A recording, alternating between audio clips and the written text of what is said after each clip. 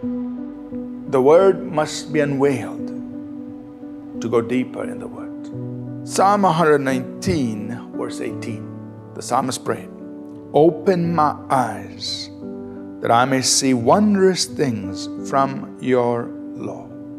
So here you can picture the psalmist reading the scriptures. Obviously his eyes are open, his physical eyes are open. He's reading the scriptures, but he's making a prayer to God. And he's saying, "God, open my eyes that I may see wonderful things from your word." See, obviously he's not talking about his physical eyes, but he's talking about his spiritual eyes, the eyes of his understanding, the eyes of his heart. And he's saying, "God, I'm reading the scriptures." And he's probably read the scriptures many times before. But there are hidden treasures in the Word of God. There are things that we may not have seen before. We may have read these passages many times, heard about them, heard them read to us, and heard them preached to us. But yet, when our eyes are opened, hidden treasures are unveiled to us. We begin to see things we have never seen before.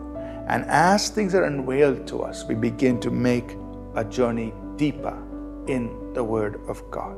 So, for us to go deeper in the Word must be unveiled to us. And it is God who opens our eyes, enabling us to see things we have never seen before, the hidden treasures that are in the Word of God for us. So as you approach the Word, go to it with this attitude or with this position, saying, "God, open my eyes to see things I've never seen before."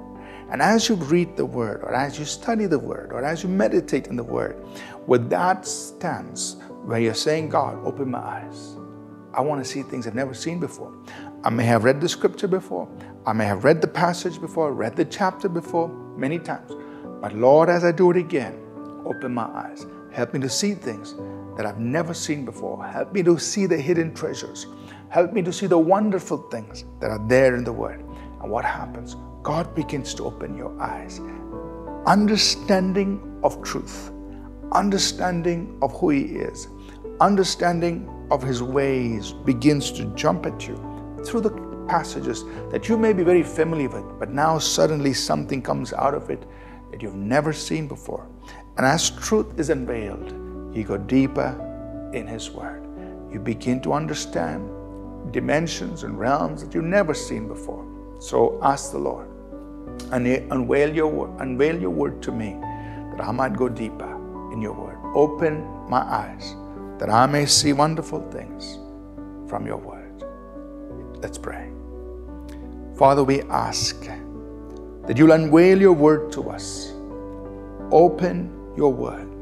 Help us to see things we've never seen before as we read your Word. We pray in Jesus' name. Amen. Thank you for tuning in to Living Supernaturally. For more resources to strengthen your spiritual walk, please visit apcwo.org.